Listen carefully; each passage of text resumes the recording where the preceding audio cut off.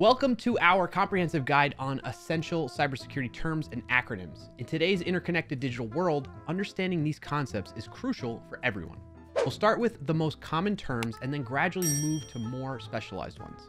Let's dive in. First up is malware. This is short for malicious software. This umbrella term covers any program designed to do damage or gain unauthorized access to a computer system.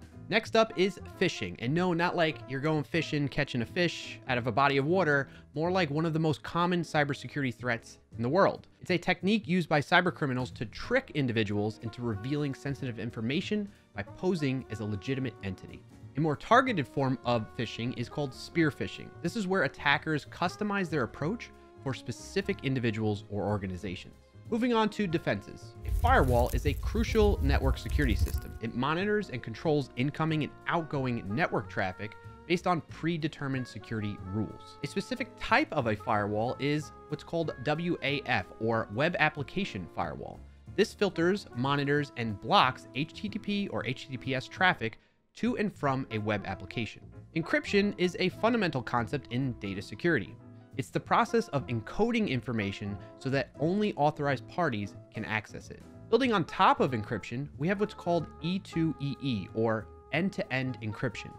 This ensures that only the communicating parties can read the messages between each other.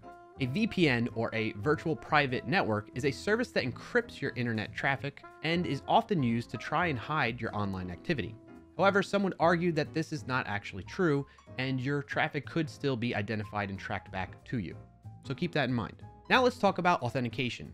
2FA, or two-factor authentication, adds an extra layer of security by requiring two different forms of identification to access an account. Now, building on 2FA, we have MFA, or multi-factor authentication. This can include additional factors beyond just the two methods as mentioned earlier. You could think of multi-factor authentication as being able to use other physical devices to help identify who you are. Maybe it's your phone, maybe it's your Face ID, maybe it's a fingerprint. That's what multi-factor is about.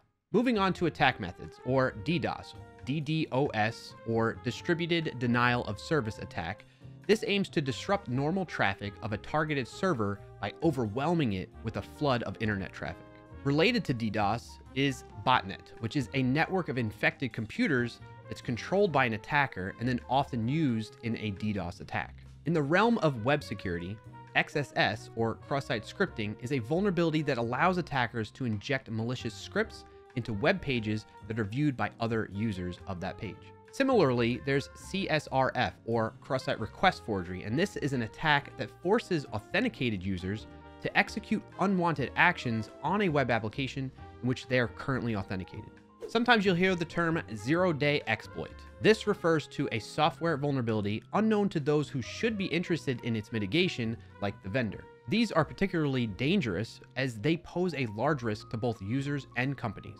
To keep track of known vulnerabilities, we use what's called CVEs, or Common Vulnerabilities and Exposures. This is a list of publicly disclosed computer security flaws. In addition to that, we have what's called CVSS, or Common Vulnerability Scoring System, and it's used alongside CVEs to capture the characteristics of a vulnerability and produce a numerical score to help reflect the severity of it. Next up, we have penetration testing, or pen testing. This is an authorized simulated cyber attack on a computer system to evaluate its security. It's crucial to use pen testing as a means to find vulnerabilities before attackers do. Social engineering is the psychological manipulation of people into performing actions or divulging confidential information. It's a non-technical attack method that exploits human psychology. To help with monitoring and analysis, SIEM, or Security Information and Event Management, is a system that collects and analyzes log data to monitor critical activities in an organization. You've probably heard IoT, or Internet of Things. This refers to the interconnected network of physical devices embedded with electronics, software, and network connectivity. While they're convenient, they also introduce new security challenges. In the workplace, there's something called BYOD, or Bring Your Own Device, and this is a policy allowing employees to use personal devices for work purposes. This can increase productivity, but also introduces some security risks. To manage all these security aspects, many organizations have what's called an SOC, or Security Operations Center.